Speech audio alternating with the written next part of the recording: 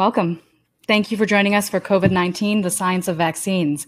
This session is part of the Morgridge Institute for Research's Fearless Science Seminar Series. Today is February 24th, 2021. My name is Gabriela Gerhardt.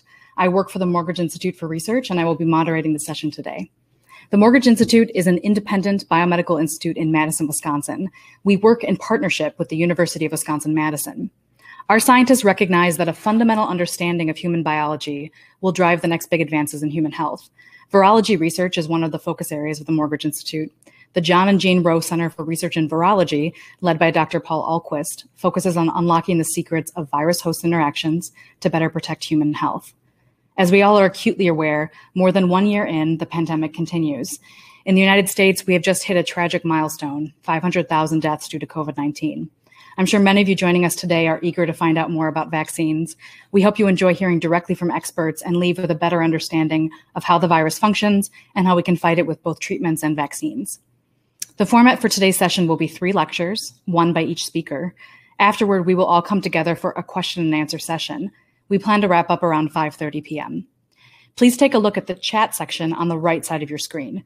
Feel free to ask questions as we go by writing them in the chat and marking them as questions. We may choose some of these to answer during the live Q&A. Please note that all of these lectures were pre-recorded, and the speakers may participate in the chat during the lectures with links and additional information. I'm joined today by 3 experts. If y'all want to join, great. So Dr. Johan Boon, give a wave, is a virologist here at the Morgridge Institute for Research, part of the Rowe Center for Research in Virology, and an affiliate of the UW-Madison Institute for Molecular Virology. He has been studying basic virology and RNA viruses for more than 30 years. Welcome, Johan. Dr. William R. Hartman, give a wave, is an associate professor of anesthesiology at the University of Wisconsin-Madison School of Medicine and Public Health.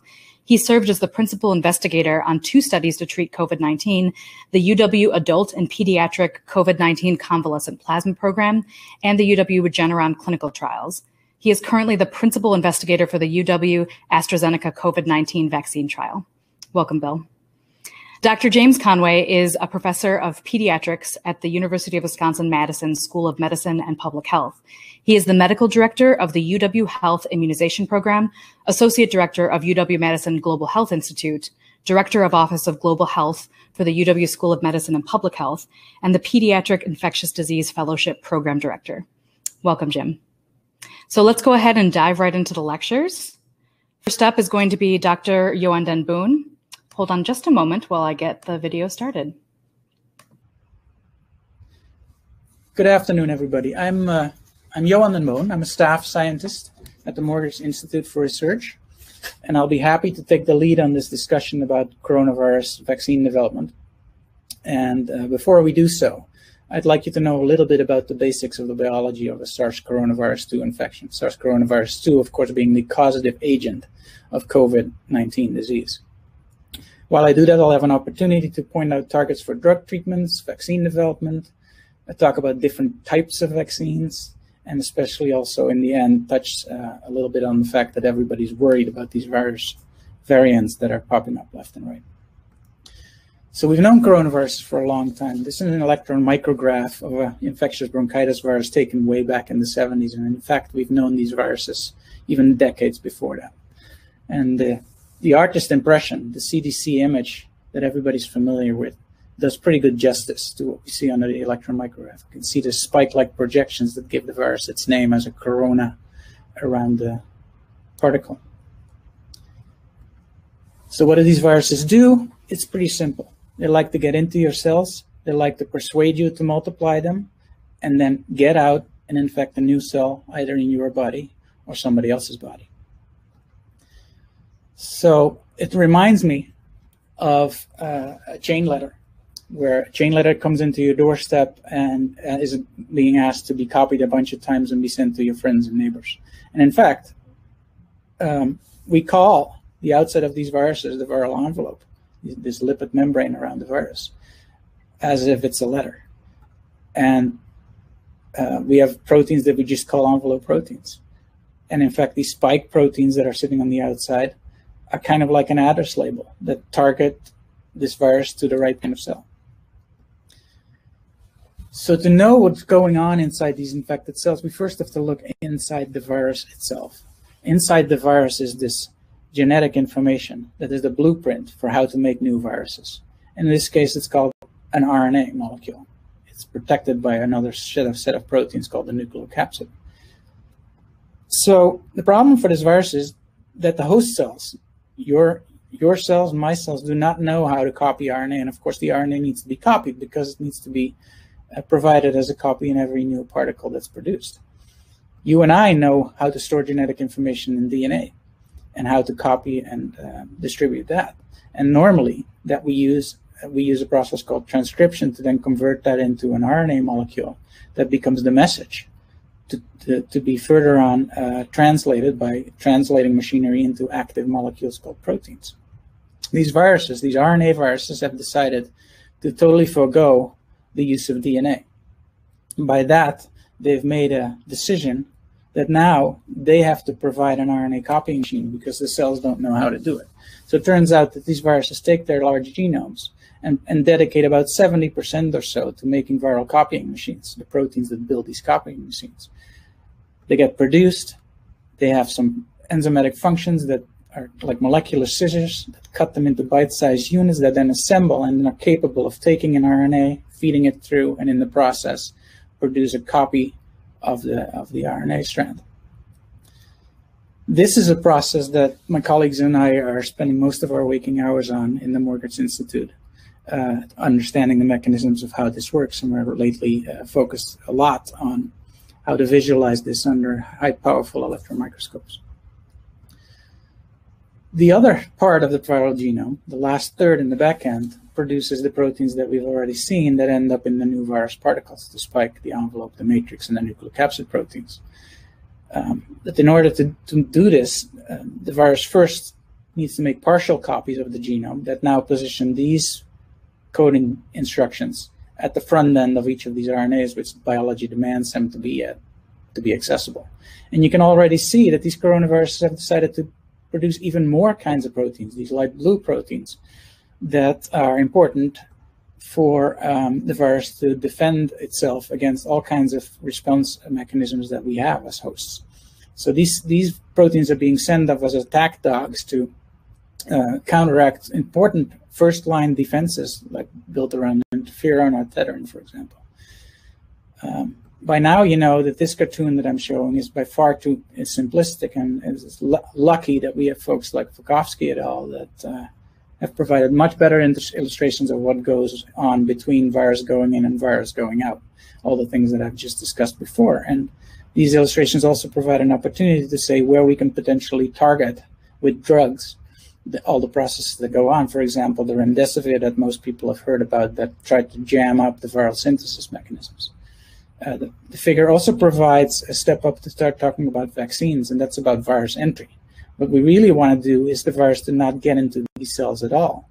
And we can recruit all our powerful arsenal of immune cells to start making antibodies that can glom onto these viruses and prevent the spike that normally interacts with receptors on the outside of the cell to establish a close interaction with the cells that later on becomes the motivation for the cell to swallow up these viruses. So if we can block them with antibodies, they can't get in.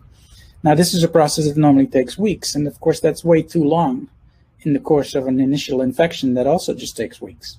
So we need to train ourselves to recognize these enemies before they actually arrive.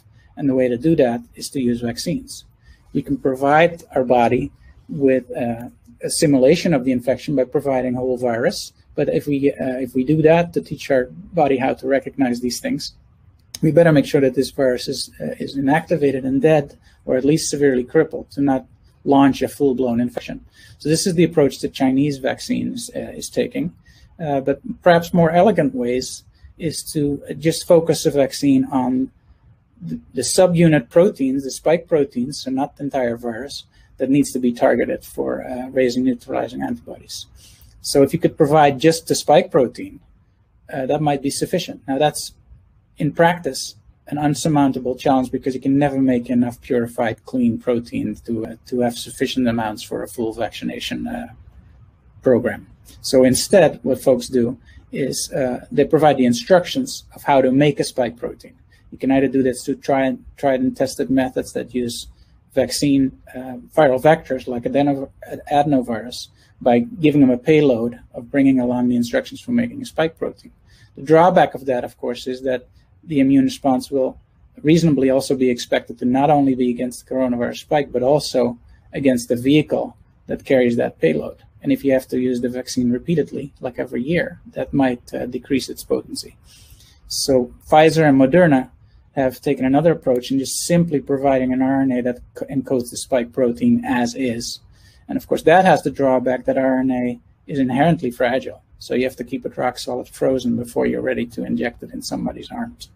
But the good thing is that that kind of a molecule is easily adaptable to any kind of changes the virus throws at us. And that brings me to these variants that everybody's worried about.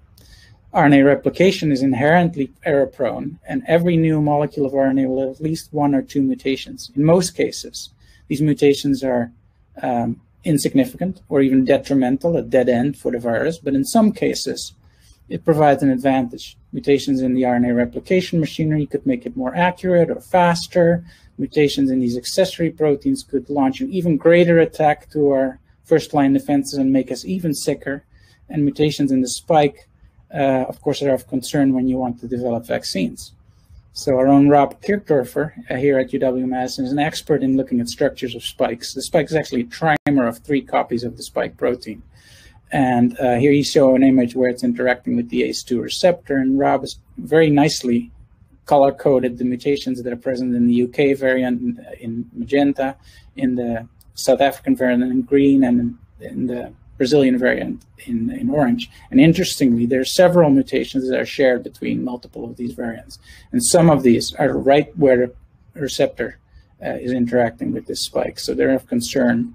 And also because those would be the prime positions where you would want to launch a neutralizing antibody to bind to prevent this interaction.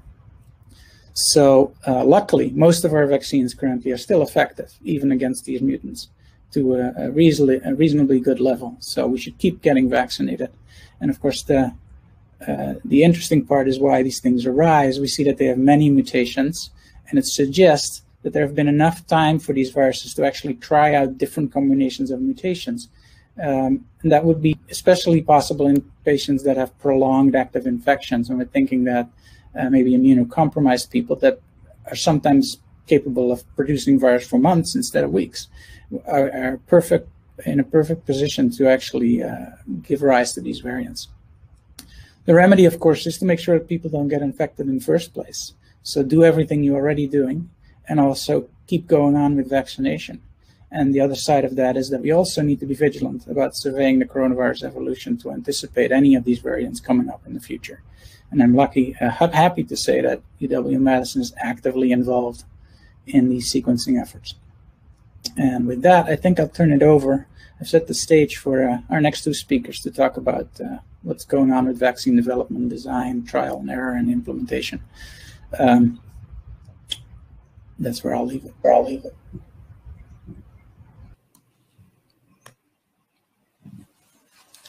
My name is Bill Hartman, and I'm an anesthesiologist here at UW Health, and one of the many, many frontline healthcare workers that's had the opportunity to care for our patients during this pandemic.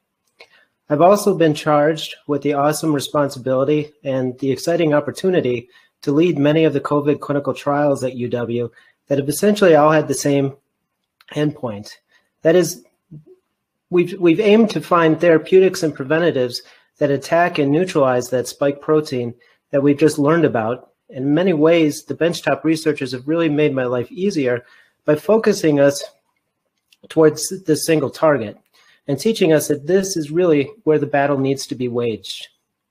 So understanding the need for new therapeutics and preventatives, and in conjunction with the leadership of UW Health and the UW School of Medicine and Public Health, UW has used a coordinated and calculated and very educated approach to confronting COVID with the single goal of investigating beneficial therapies to directly and quickly help our patients in Madison, the people of Wisconsin, and really all the people of the world.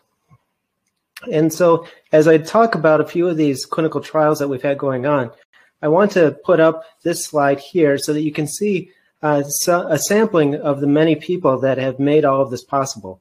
And I wish I could name all of them by name, but that would take too long to do. But these are incredible people, incredibly dedicated, and the awesome Office of Clinical Trials is the unsung heroes of this pandemic, as they've always walked in step with me, usually 2 or 3 steps ahead of me, to make sure that we have everything that we need and that the participants in the trials are all up to date and completely understanding of what they're about to undertake.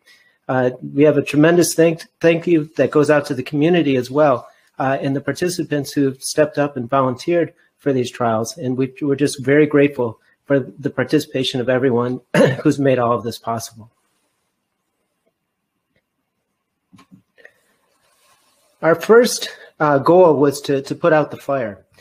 Last March, when COVID came to the United States and COVID-19 was spreading quickly, we didn't have any effective therapeutic options. We were treating people symptomatically, and we were doing the best that we could, but we didn't have anything that was directly attacking COVID-19. And so our first goal was to put out this fire and help find a quick and effective therapeutic option so that we could treat our patients here at UW. Neutralizing the virus was going to be key. And so we looked at passive and active immunity strategies. And history had suggested that the quickest way to get antibodies into people to neutralize this virus was to take them from someone who's already recovered from the virus in a way that we can give those antibodies to someone who's still sick in the hospital and hope that neutralizing that virus and making them healthy again would happen just like the person who had created those antibodies in the first place. And that's called convalescent plasma. And convalescent plasma has been around for 100 years, probably longer. It was the subject of the first Nobel Prize, and we knew that if we could take the plasma from the healthy person who's recovered from COVID-19, give it to the sick person, that there's a chance that those antibodies would work again and make that sick person better. So we had joined forces with Johns Hopkins, Mayo Clinic, Mount Sinai in New York, and Houston Methodist Hospital. And this consortium soon became over 2,600 hospitals, really worldwide. And in coordination with our Office of Clinical Trials, with our UW Blood Bank, with the American Red Cross, we helped develop a program utilizing the FDA EIND protocol to deliver convalescent plasma to sick and hospitalized patients. And this required a lot of teaching the public about what convalescent plasma was so that we could recruit donors, but test potential donors to see if they still had antibodies or if they still had COVID, collect their plasma, and then we had to ship it to the hospital where it had to be stored, thawed, cataloged, and administered to all patients. The EIND protocol was going to work, but in looking at it, it looked like it was going to take too much time to get plasma to the patient because there was a very high administrative burden and too many inefficiencies in the system. And so Mayo Clinic took the lead in developing an emergency access program, or an EAP, which would ease the administrative burden and allow us to get plasma to patients more quickly. So we set aside the EIND program and quickly rewrote the workflow and the hospital orders to utilize Mayo's EAP.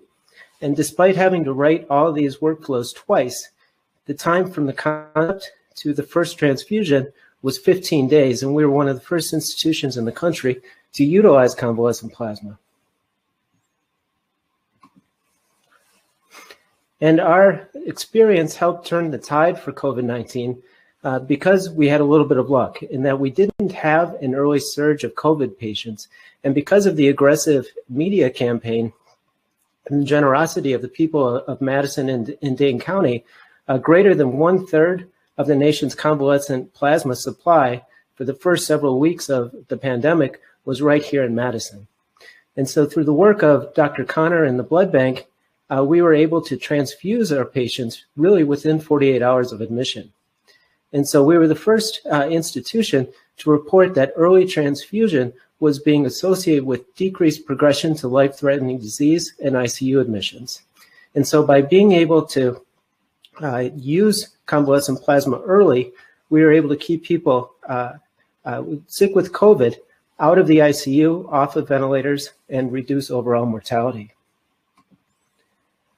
We published that experience so that others could learn from it as well.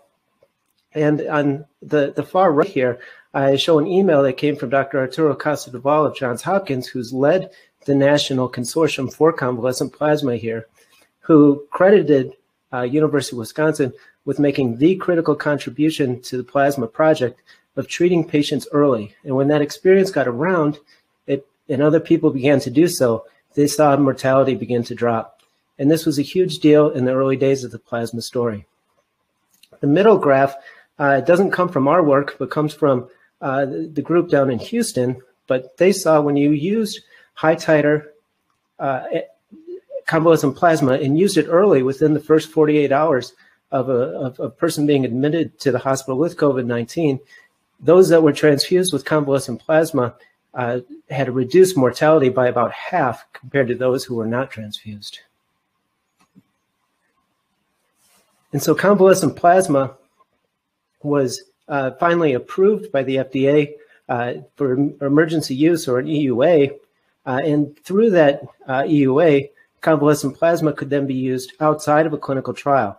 And this reduced the administrative burden of giving convalescent plasma to essentially zero, which meant that it was available to all patients at all hospitals. And so that hospitals that were understaffed or cared for underserved populations could easily obtain convalescent plasma and transfuse patients. So convalescent plasma was available to everyone, which is a big health equity issue.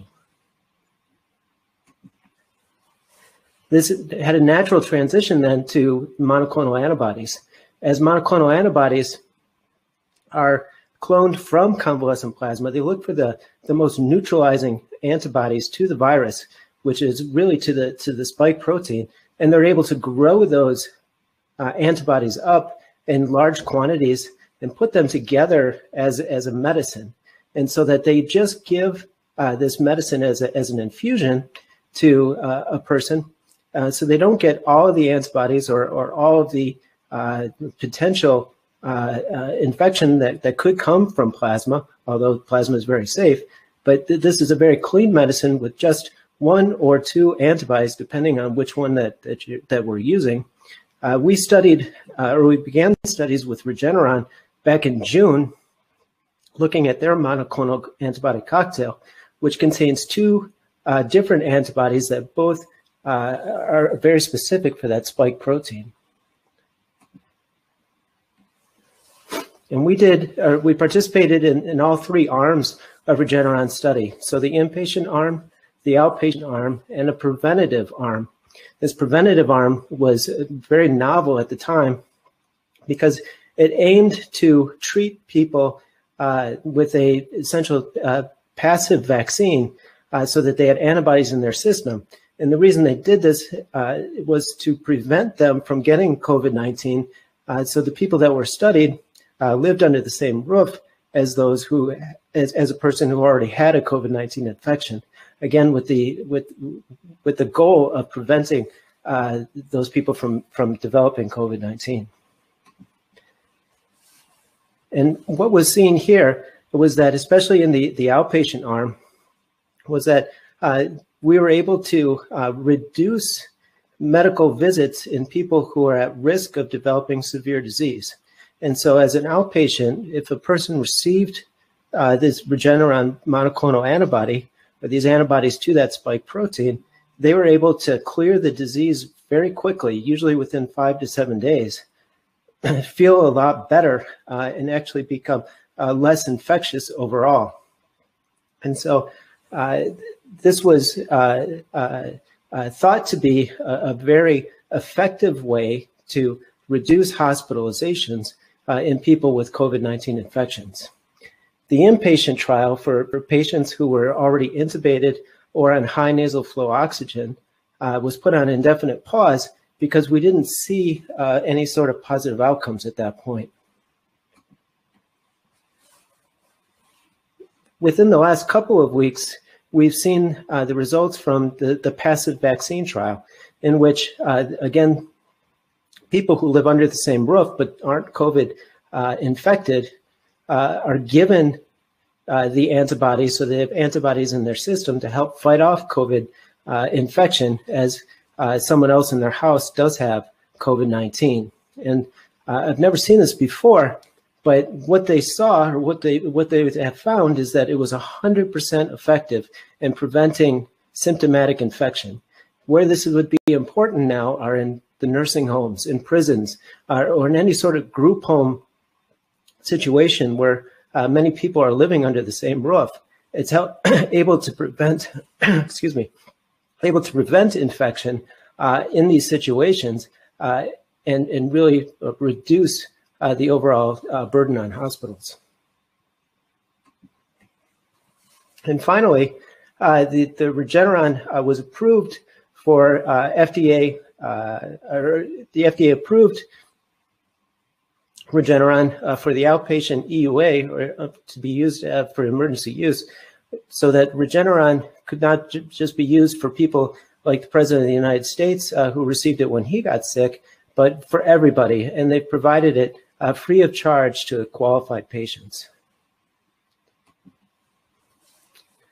And the last trial is a way to attack this spike protein using the vaccines. And these vaccines, while they are all made a little bit different, the one that we studied here at UW by AstraZeneca is an adenovirus vaccine. But the others, the mRNA vaccines that have already been approved, they all have the same endpoint, which is to produce the spike protein so that you can produce antibodies to it. So that if your body sees one of these COVID-19 viruses coming into your body, it's able to attack it right away with those antibodies. And this has been one of the most difficult trials to run, as we've had to do everything that a classical vaccine trial would do, but in a much shorter time frame. And so typically where you would have, say, 2 or 3 years to recruit people in the phase 3 trials, we had a couple of months, 2 or 3 months, to be able to get those 30,000 people here in the United States. The status of that trial is about to be released as the U.S. enrollment is now complete. We're still putting all the data together so that we can help put together the report so that they can release the efficacy answers, so that we'll know by the end of this month how efficacious this particular vaccine is. And we'll continue to follow up on these participants for the next 2 years so that we know how long that immunity lasts. And this trial here in the United States was designed better than those abroad. And so I anticipate that we'll get more concrete answers and less data ambiguity.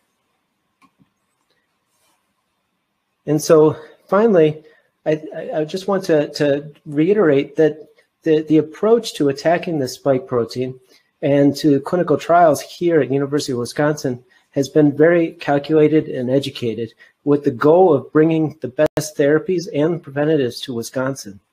The trials that we've participated in so far have resulted in 2 emergency use authorizations, or EUAs, with likely at least 2 more to come. And we've been a very vocal and a true leader in this fight against COVID.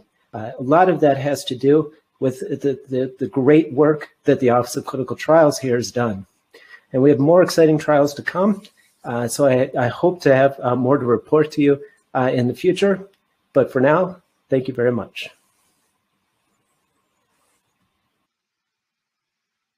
Hello, my name is Dr. James Conway. I'm a pediatric infectious disease specialist, and I've spent much of my career working on immunizations and immunization system strengthening, as well as working within the global health realm. And I'm going to talk briefly about the challenges of rapidly developing and distributing COVID-19 vaccines to respond to this unprecedented pandemic.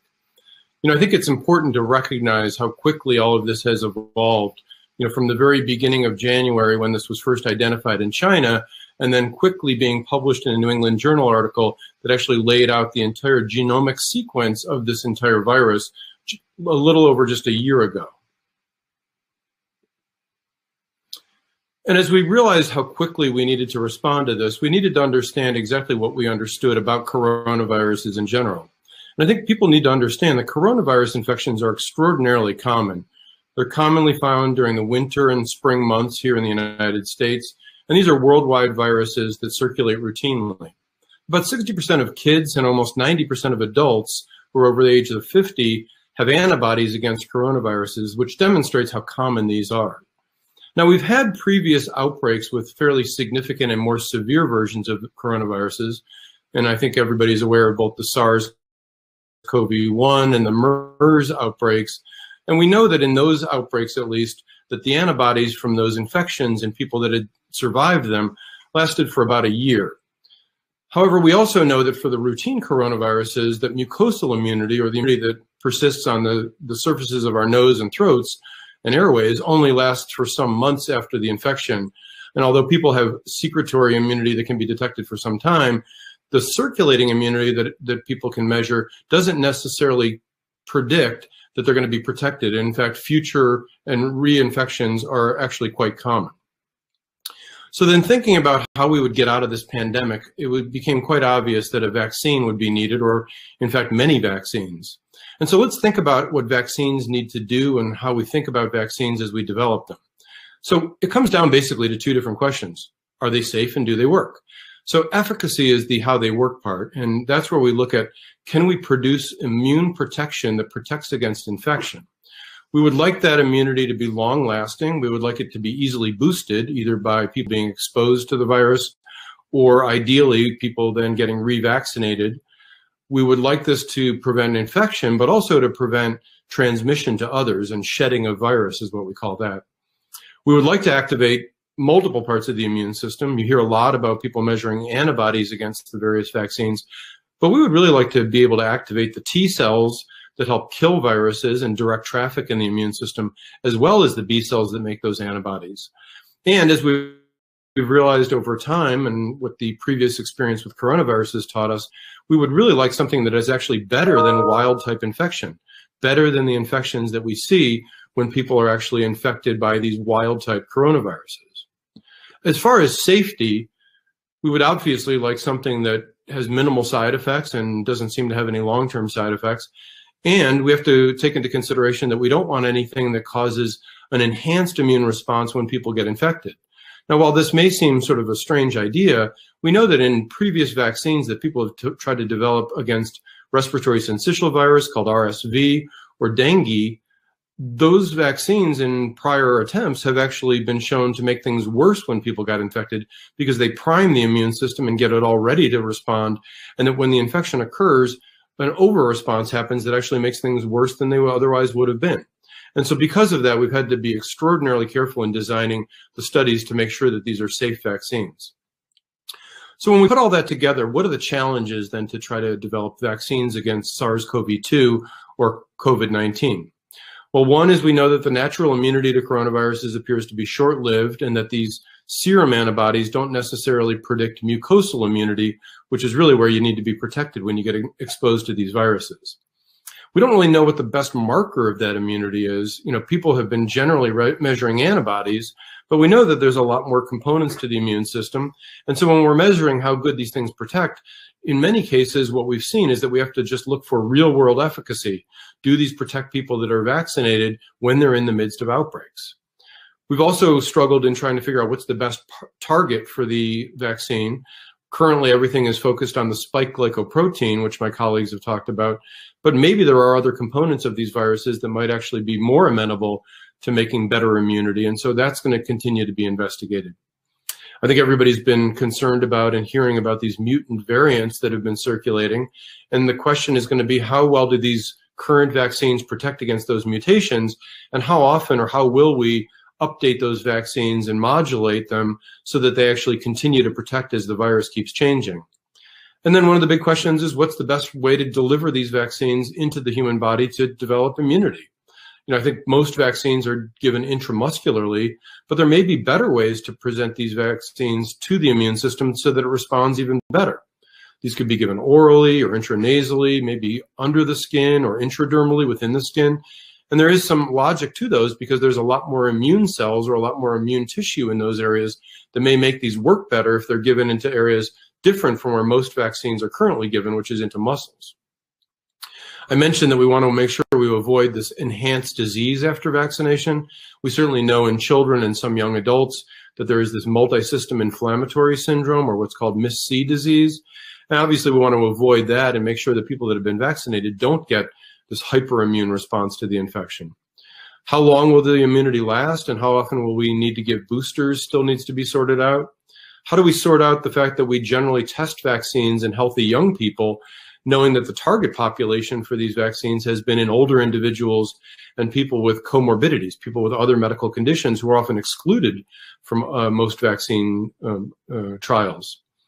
And then how do we accelerate this process and work through what is usually a very gradual and deliberate, somewhat bureaucratic, progressive process to get these things approved and then eventually moving into mass manufacture and mass delivery. And then finally, how do we target these into the most high-risk groups that will benefit from them, as well as understanding that we need to figure out a way to equitably distribute these and administer these to the general population. So those are the things that keep me awake at night. Now, what are the reasons I think that we actually have reasons for some optimism that may even be more than modest optimism? Well, first off, this has been an unprecedented global effort to develop vaccines, both collaboration among scientists to understand these viruses and the immunity, as well as collaboration between companies and the widespread sharing of information, including pre-printed manuscripts before they even reach the formal presentation mode that most of us wait for. We know that there are a lot of potential vaccine candidates on a lot of different technologies that are being brought to bear, which I think is great reason for optimism. A lot of money being put into research and development, some element of national competition, which is certainly always a good thing to try to move things forward quickly. This novel approach to the research and development and the production that I'll talk about in a moment. And then prior efforts to develop vaccines against other coronaviruses, while those didn't amount to a final response to those diseases as they largely died out on their own, that previous effort had already given us some templates to be able to develop vaccines. And then finally, the idea that we needed to move quickly into the higher risk populations. And so actually including older individuals, including people with comorbidities, including women of childbearing age, most groups of which are actually excluded from most virus vaccine trials previous to this one. Now, this is a little bit of a busy schematic, and one of my colleagues briefly talked about the different types of vaccines, but I thought it was just worthwhile for people to understand how many different approaches to vaccines have been taken throughout history. And so if you go through this entire wheel, you can see that we've had efforts that have used just certain products of the organisms, things called toxoids. We've used certain molecules from these things like polysaccharides and conjugated polysaccharides. We've used the whole pathogen. We've done reassortant live vaccines, things like the rotavirus vaccine. We've done just pieces of certain organisms, what are called split and subunit vaccines. And then what had been considered sort of futuristic, although potentially the best answer for future vaccines, had been this idea of using genetic material like plasmids and mRNA. And obviously, those at least have been some of the first vaccines out of the gate that have been most successful in making it to the market here in the United States. But not forgetting that there's a lot of other very successful models for vaccines, and in fact, many other COVID-19 vaccines that are being developed using these models. So how are vaccines usually developed in the old days, which would be basically a couple of years ago? So in phase 1, you have a small number of healthy individuals who help work out what's the right dose of the vaccine before moving into several hundred individuals who then look at both rare and common side effects, as well as getting some information about how well people respond to these vaccines. And then moving into phase 3, which is where hundreds or even hundreds of thousands potentially of volunteers then actually test the vaccine to see how well it actually protects against particular diseases. And then also looks in a larger population for rarer side effects to make sure that these vaccines are safe to bring into larger populations. Now, what was done here for the COVID-19 vaccines, I think, was really novel, but in fact, it may actually represent a new way of doing these things and a new world order for developing vaccines. So this is an article that came out early in the pandemic in the New England Journal of Medicine. And on the top of the slide, you can see the usual progress that a vaccine goes through from a preclinical phase into phase 1, phase 2, and phase 3 before it's eventually licensed. And only after it's licensed would a pharmaceutical company then obviously make a big investment to then large-scale manufacturing. What was done in this case, both here in the United States with Operation Warp Speed as well as with many other development programs around the world, was basically stacking some of these tasks. So that, as you can see on the top here in the pale blue, the process of going from phase 1 to phase 2 to phase 3 was actually overlapped in some circumstances or was accelerated so that the FDA was available and willing to rapidly review these processes in real time rather than this sort of you submit all your data, we sit on it and think about it for a while. And in fact, moving these things along in real time. But where Operation Warp Speed really worked was actually then taking away the financial disincentive for companies to build and develop the manufacturing and packaging and shipping processes so that there wasn't going to be a long delay after approval of these vaccines before they could actually make it to the market. And that's really the part that actually I think was most remarkable and really was a credit to the governments around the world for being willing and able to commit finances to be able to actually remove those delays by encouraging companies to do the science while they had the financial disincentive of actually developing the manufacturing part removed in a kind of a no-fault system. The other part of this that had to be worked out, and again was rapidly worked out in the fall of 2020, was that the FDA had never approved vaccines under this emergency use authorization that has been used primarily for drugs to treat conditions. And what they issued back in September, what was called the playbook, where they basically laid out what would be the requirements for companies to actually seek and obtain emergency use authorization. And what this basically entailed was creating the standards, which essentially are the equivalent of what the European Union requires for full approval to basically be able to rapidly approve these to be able to use in the United States. As I mentioned, this is a worldwide effort. You can see on this map, which is from vaxmap.org, all of the different processes that are being brought to bear around the entire globe. And though while many of us are really focused on the United States, you can see that this has really been a global effort. The WHO actually maintains some really nice materials that track the development of vaccines, and you can see from checking just this morning that the number of vaccines in currently clinical development programs, there's 70 of those, and there's another 181 that are in preclinical development. And when you look down here on the bottom, this is all the different techniques that are being used to bring vaccines to the market and being able to use them for human use. And you can see on down this list, while protein subunits, which have been used in many circumstances in the past, and live viral vaccines or live attenuated viruses, there's a lot of newer technologies that are being developed. And you can see that these are really across the board how many different types are being developed. The New York Times actually tracks these things quite nicely and encourage people to keep an eye on their sites. And so this is where we are with current vaccine development, with 37 vaccines in phase 1, and you can see on down the line, 6 of them that have been authorized and are in early or limited use, and 4 that have been approved, again, all over the world, with at least 4 that have been abandoned so far.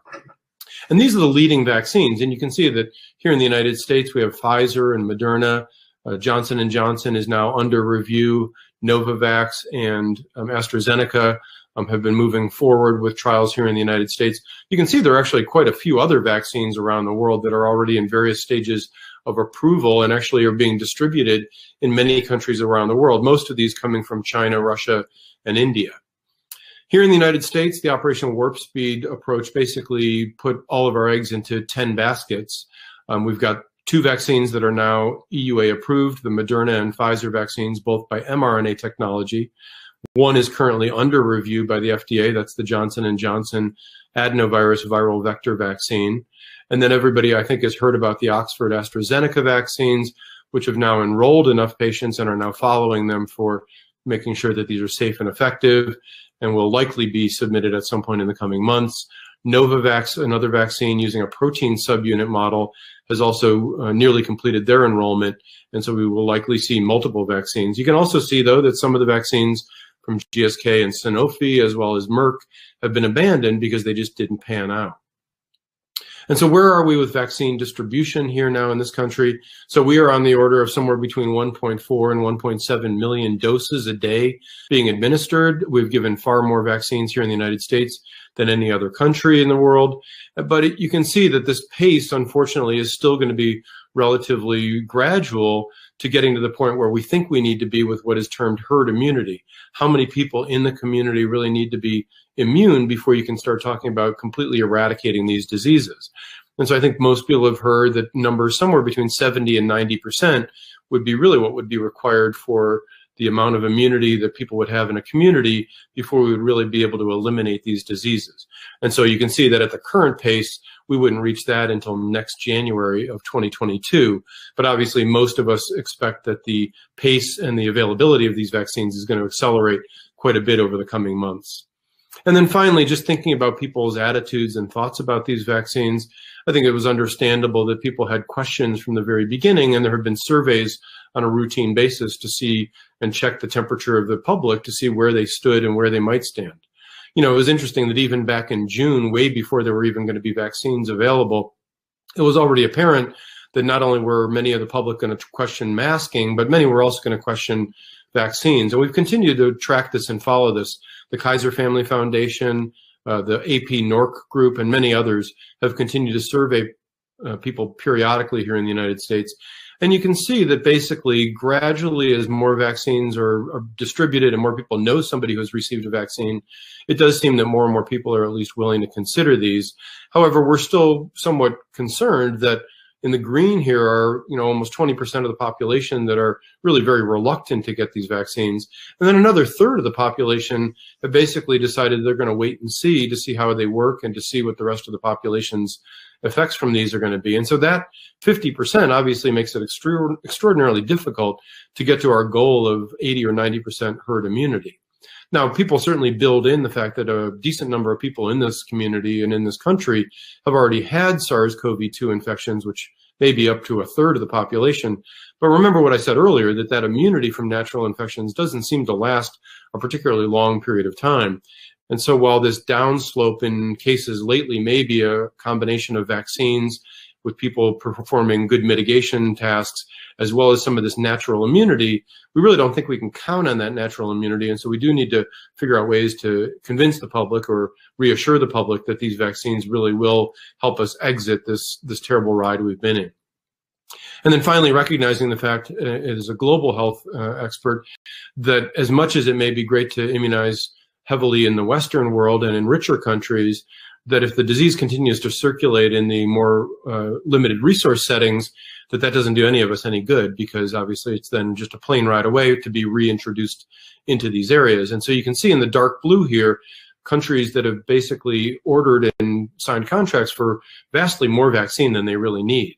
And so Canada and the UK, Japan, Australia have ordered on the order of 5 or 6 times the number of people even in the country is the amount of vaccine that they've ordered. So, I think we all have to expect that once they get whatever vaccine they need for their populations, that hopefully WHO and COVAX will then be able to be supported and be given both the financial, but also the vaccine that they need to support distribution around the rest of the world.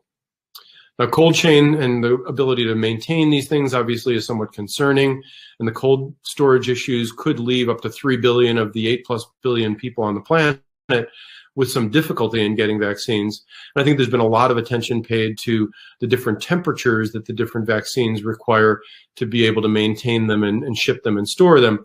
But I always reassure people or remind people that while the Pfizer vaccines initially had quite rigorous cold standards, those are the same temperatures that steaks and ice cream are shipped at.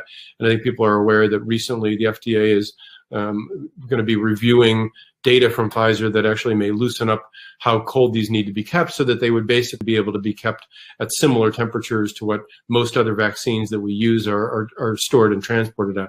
So while I think there was a lot made out of this cold chain issue, I think that has worked out and will probably be less of an issue than it was in the beginning. And finally, I think as we develop vaccines and distribute them, people keep asking the same questions: when then can everybody get back to normal? Certainly while we're continuing to understand not only how well they work to prevent severe disease and hospitalizations, which all of them seem to be extraordinarily successful at, with 90, 95% protection. We're only starting to understand how well they also protect against mild and asymptomatic infections, which is really what you need to also control to be able to really get back into normalcy. So I think for the time being, while only a limited population of the United States are immunized, I think we're going to continue to ask people to perform their mitigation activities. But as we get closer to herd immunity and see what this outbreak looks like, we are hopeful that as summer and into the second half of 2021 evolves, that we will hopefully be able to get gradually back to more and more normal behaviors. So that's basically everything I wanted to share regarding how vaccines are developed, and in particular during this pandemic, COVID-19. And I appreciate your attention and look forward to discussing some questions. Thank you. We will jump right into a question and answer session. There have been so many questions in the chat that are fantastic, and I can only do a few, but let's dive right in. I was hoping that possibly Bill could comment on if there's been any sort of breaking news or updates in the vaccine world since we recorded these lectures over the last few days. A couple of things. First, Johnson & Johnson is up for a vote to see whether or not they get the FDA EUA approval on Friday. It's a single-shot vaccine, very effective, especially against severe disease and death associated with COVID-19. We're up around that 90% range, which is amazing. It also is the first of the vaccines to show that there's 82% effectiveness against the South African variant for severe disease and death. No other vaccine has come out with this data yet. The second thing is that in order to combat some of these variants, the mRNA vaccines, in particular Moderna, this afternoon announced that their booster is ready to be trialed in humans, which is excellent, since all of these vaccines do show a decreased immunity to the South African variant. And so if we have something that can help fight that variant, we're on our way to a good recovery. Great. And so, moving, just to clarify, there was some question about, the terminology we use, strains, variants, mutations. Are those all kind of synonyms for each other, or is there some specific terminology that we should understand the differences between those? Perhaps Johan could speak to that. Sure. I think variants and mutants are basically, different words for the same thing. The variations are caused by mutations. Once you start talking about strains, you're more thinking about larger changes. Still a coronavirus, but clearly distinguishable. Got it. And then, in terms of the speed of the treatment, the development of a vaccine, I mean, that's part of what's so extraordinary about what we've accomplished, what scientists have accomplished in terms of this.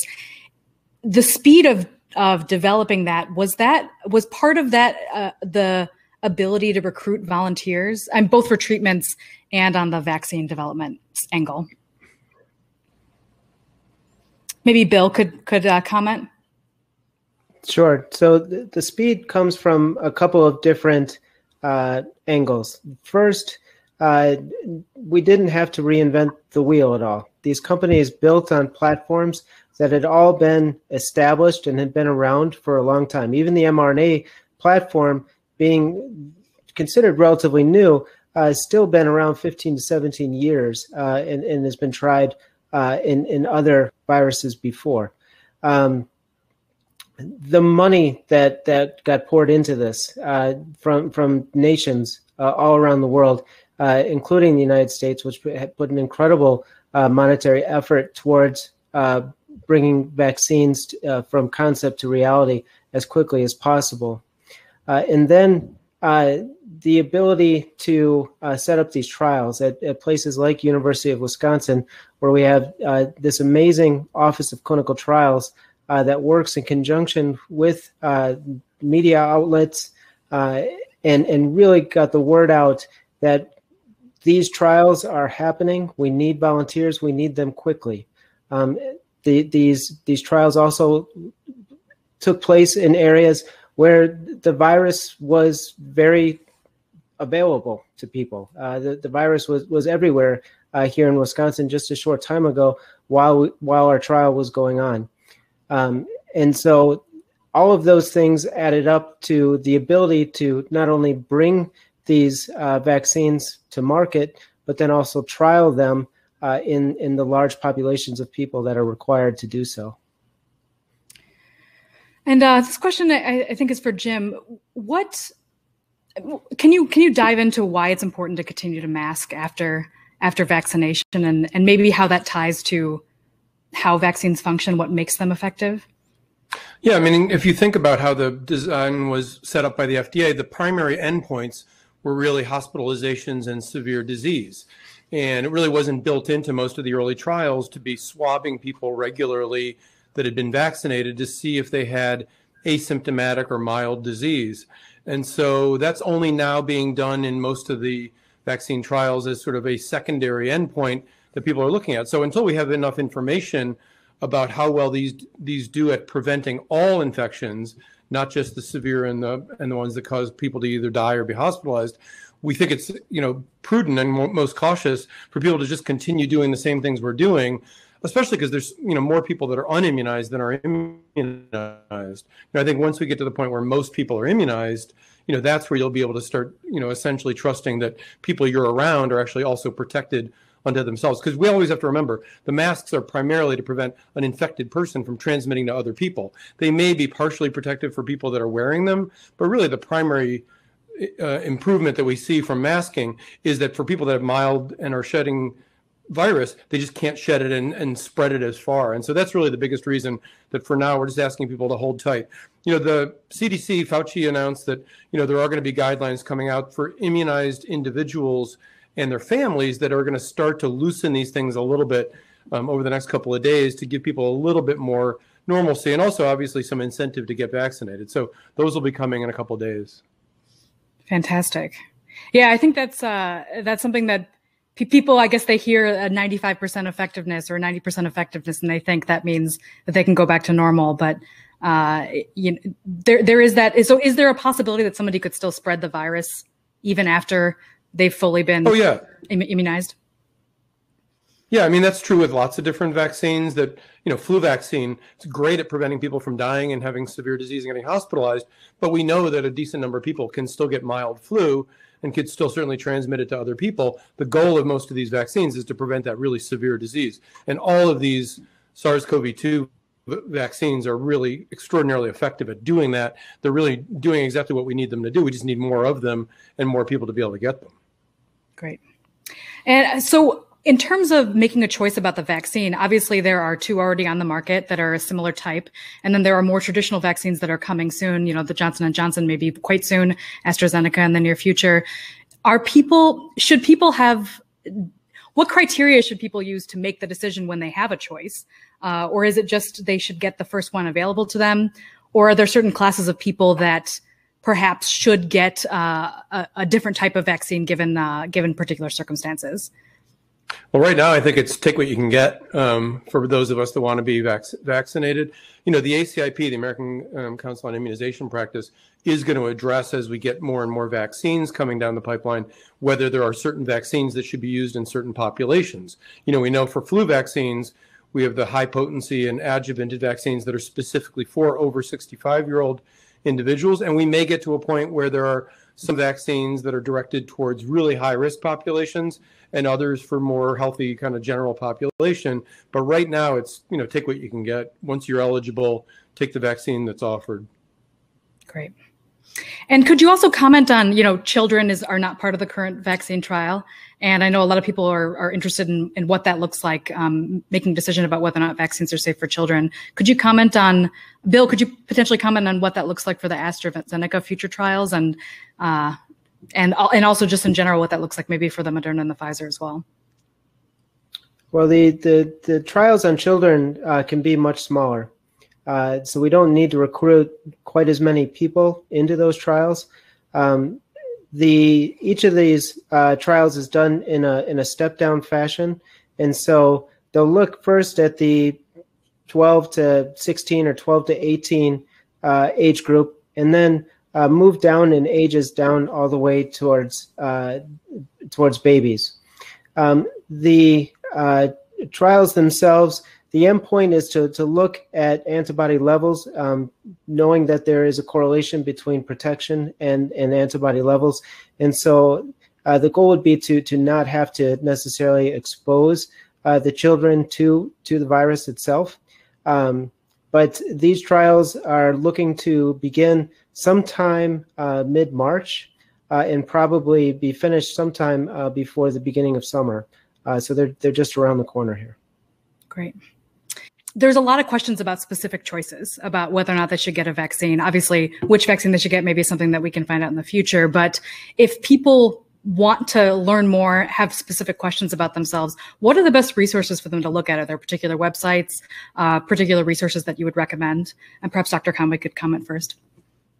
Well, I mean, the CDC obviously has done a really nice job of trying to curate and put things together. It gets a little busy on some of their websites. So I personally like www.immunize.org, which is the Immunization Action Coalition. And they've got a really nice COVID vaccine site that actually has links to a lot of these other. So I think if people want a kind of a one-stop shopping, I think that's probably one of the more reliable and easy to use websites that's out there. Right. And I mean, relying on their personal doctor as well, is that a good resource for people to make those individual decisions? Sure, absolutely. Especially people that have underlying medical conditions or just have questions about, particular nuances of their own health condition. It's always smart to talk to your primary provider. I'd like to talk a little bit about the next pandemic, because I think all virologists and immunologists have an understanding that this was just a matter of time, and that we will likely have another pandemic in the future, and possibly even within our lifetimes. So first to Johan, can you speak about some of the research that Morgridge Institute is doing on antivirals and how that could change the game for a future pandemic? Sure, I'm happy to. So that segues a little bit out of the vaccine realm. So if you think about what we do against bacterial infections, we have antibiotics, and several antibiotics can kill multiple different kinds of bacteria because they have a general action. With vaccines, you're really targeting one specific virus. You have to make a new vaccine for every new virus that comes along. And who knows out of what corner and what kind of virus is going to be the next epidemic. So at Morgridge, what we're trying to do, and I briefly touched on this, is the largest class of viruses, and that's coronavirus is a member of that, are these positive strand RNA viruses. That's by far the largest class of viruses. And they all need to build this RNA copying machine, which they dedicate a significant part of their genetic information towards. So at Morgridge, we're really interested in studying that process. How does RNA get copied? What do these machines, these molecular machines look like? And how can we design, based on what these things look like, their structure, how can we design drugs, small chemicals, that will jam up that machine? And if we can do that, hopefully we can find some drugs that can target that machinery for multiple different kinds of viruses. So we're really starting to talk about broad spectrum antiviral drugs, which would be great to have. And that's really what we focus on at the Morgridge Institute. Great. And Dr. Hartman, so in terms of what we learned about the convalescent plasma trials and even the antibiotic cocktails that are available, do you think that that knowledge that we've gained during this pandemic is something that would maybe help us react more quickly in a future pandemic? I hope so. When coronavirus came to the United States, it already had caused havoc in China, in Italy. And when it came here, it was beginning to take on the same mannerisms. And to that point, there had only been 27 patients that we know of that were treated with convalescent plasma before we started using it here. And that came out of a China study. And so the fact that we didn't immediately jump on using convalescent plasma right away, it's something perhaps we just didn't consider it strongly enough initially. But I would think lessons learned, we will jump to it quickly next time if this were to happen again. In terms of the monoclonal antibodies, the cloning process that it takes to make those antibodies went incredibly fast, actually. From the time that they first were scanning the convalescent plasma to the time they had an effective medicine going into people was only about 92 days. And so it was incredibly fast. So if we can think of these things early, and if we have the money and the wherewithal to produce them, I think that we can jump on future pandemics much more quickly than even we did here. And Dr. Conway, is mRNA vaccine technology something, is it kind of the future? Is it something we're going to see a lot more of going forward? Yeah, I think that's what it's been poised to do. In fact, a lot of these efforts were based on the early work to develop Ebola vaccines and Zika vaccines. And the nice thing about the mRNA vaccines is once you have the genetic material sorted out for the virus, you can very quickly figure out what an mRNA vaccine needs to look like. You don't need to spend months learning how to grow the virus and grow it in large batches. You're basically able to just crank out that particular part of this. And that's the reason that, as Dr. Hartman mentioned, both Pfizer and Moderna are going to be able to then keep modifying to continue to keep up with all these different mutations as they happen. And I could readily see that, as these viruses keep mutating and changing, that we give people boosters periodically and we sort of keep updating the vaccines to address whatever the antigen changes are that each of these viruses goes through. And so that's the nice thing about the mRNA technology. It can be brought to bear really quickly. It can be modified very quickly. And people had been working on it for years to figure it out, and this was really sort of a great example of how quickly it can be put into action. And then just to wrap it up, I think the final question I have is, do you have reasons for hope? I know this has been a long year for a lot of people, and for you all as well in terms of the work you're doing. I was hoping you could leave with what you find hopeful about the future.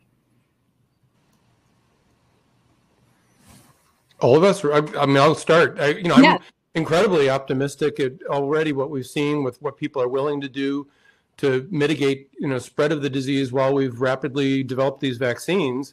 And if we can continue to do what we've already done, which is set up really great broad distribution systems, as soon as we get enough supply and get people immunized, I think we could get to a point where even by summer, when we're more outdoors, that life starts to feel a lot more normal and like what we're used to. I think we need people to continue doing what they're doing while we wait to have enough vaccine available, and need to encourage people to read and ask questions so that they're comfortable getting vaccinated. But once we get enough people vaccinated, I think life gets back to what we want it to be. And I'll echo those same sentiments, and then also take it the question in a slightly different direction, because I'm very hopeful for the world that my kids get to grow up in, because we saw through the convalescent plasma program the goodness of people. We had to rely on people in the community to donate this resource, and they came out of the woodwork to do so. They came out of the woodwork to save their neighbors. We saw it here in Madison. We saw it throughout the United States. And the fact that someone is willing to help someone that they've never even met, that gives me tremendous hope, and really shows me that some good can come out of these pandemics as well. Fabulous. Yeah, I'll just echo what's been said. I think there's definitely light at the end of the tunnel, and that's good for everybody. It should be a much better year than the one we just closed off. And I'm also just amazed with how the research community has come together. And if you go into the coronavirus literature, there's too much to keep up with, and that's just as a researcher myself, that's just really fascinating, and shows you what's possible when everybody comes together and starts tackling a problem. And I hope that's being recognized in the larger community, in the sense that people value the importance of the science that underlies all of this, and how dependent we're all on that to continue. And I'm glad that this is a great example to promote that. Fabulous. Well, thank you all so much for joining us and dedicating some extra time on top of what we had planned to answer some additional questions. That's all we have time for today. You will see a note at the top of the screen if you want to sign up for the Morgridge Institute newsletter. And we also have a special sticker offer, a Virology themed sticker. If you would like to get that, that's available for you. This session will be available as a recording. We will send it out by email to the email address you registered at. And so you can see that in the coming days. Thank you so much for joining us, and please take care.